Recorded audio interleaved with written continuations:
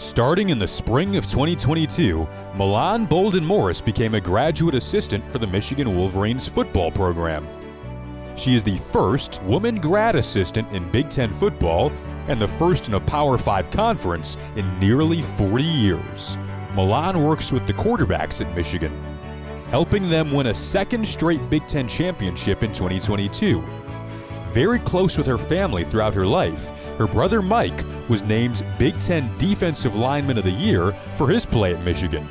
From playing college basketball to living out her dream as a member of a college football team on the sidelines, Milan Bolden-Morris is a big impact pioneer, class of 2023.